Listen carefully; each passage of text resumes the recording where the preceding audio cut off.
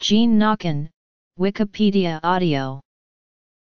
In molecular cloning and biology, a knock-in refers to a genetic engineering method that involves the one-for-one substitution of DNA sequence information in a genetic locus or the insertion of sequence information not found within the locus.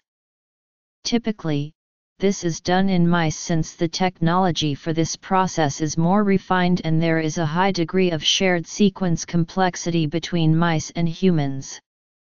The difference between knock-in technology and traditional transgenic techniques is that a knock-in involves a gene inserted into a specific locus, and is thus a targeted insertion.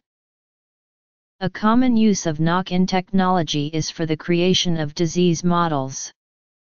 It is a technique by which scientific investigators may study the function of the regulatory machinery that governs the expression of the natural gene being replaced.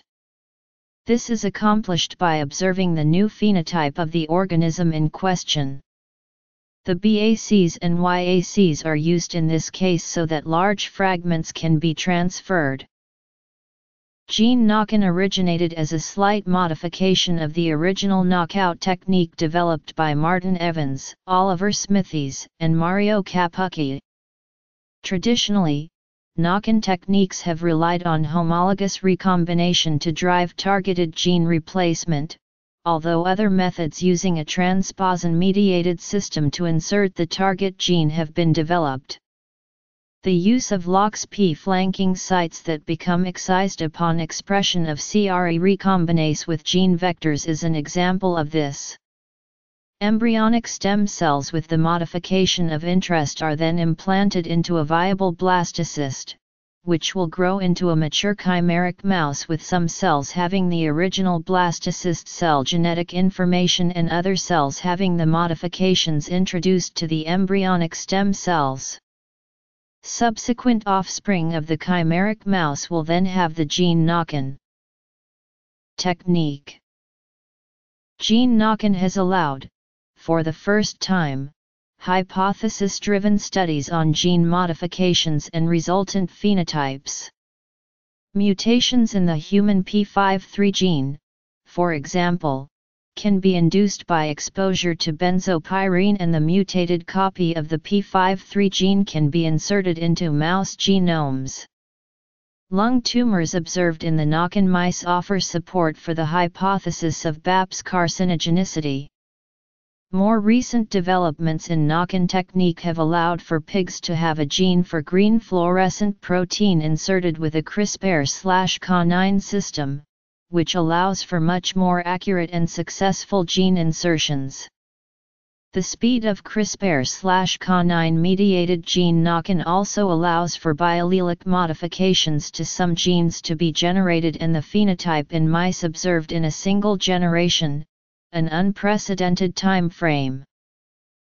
Knock-in technology is different from knockout technology in that knockout technology aims to either delete part of the DNA sequence or insert irrelevant DNA sequence information to disrupt the expression of a specific genetic locus. Gene knock-in technology, on the other hand, alters the genetic locus of interest via a one-for-one substitution of DNA sequence information or by the addition of sequence information that is not found on said genetic locus. A gene knock-in therefore can be seen as a gain of function mutation and a gene knockout a loss of function mutation, but a gene knock-in may also involve the substitution of a functional gene locus for a mutant phenotype that results in some loss of function. Because of the success of gene knock-in methods thus far, many clinical applications can be envisioned. Knock-in of sections of the human immunoglobulin gene into mice has already been shown to allow them to produce humanized antibodies that are therapeutically useful. It should be possible to modify stem cells in humans to restore targeted gene function in certain tissues, for example possibly correcting the mutant gamma chain gene of the IL-2 receptor in hematopoietic stem cells to restore lymphocyte development in people with X-linked severe combined immunodeficiency. While gene knock-in technology has proven to be a powerful technique for the generation of models of human disease and insight into proteins in vivo, numerous limitations still exist. Many of these are shared with the limitations of knockout technology. First, combinations of knock-in genes lead to growing complexity in the interactions that inserted genes and their products have with other sections of the genome and can therefore lead to more side effects and difficult to explain phenotypes. Also, only a few loci, such as the ROSA26 locus, have been characterized well enough where they can be used for conditional gene knock-ins, making combinations of reporter and transgenes in the same locus problematic. The biggest disadvantage of using gene knock-in for human disease model generation is that mouse physiology is not identical to that of humans, and human orthologs of proteins expressed in mice will often not wholly reflect the role of a gene in human pathology. This can be seen in mice produced with the delta F508 fibrosis mutation in the CFTR gene, which accounts for more than 70% of the mutations in this gene for the human population and leads to cystic fibrosis.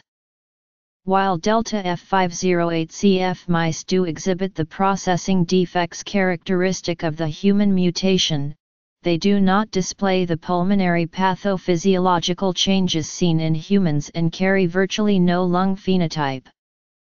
Such problems could be ameliorated by the use of a variety of animal models, and pig models have been generated in an attempt to better explain the activity of the delta F508 mutation.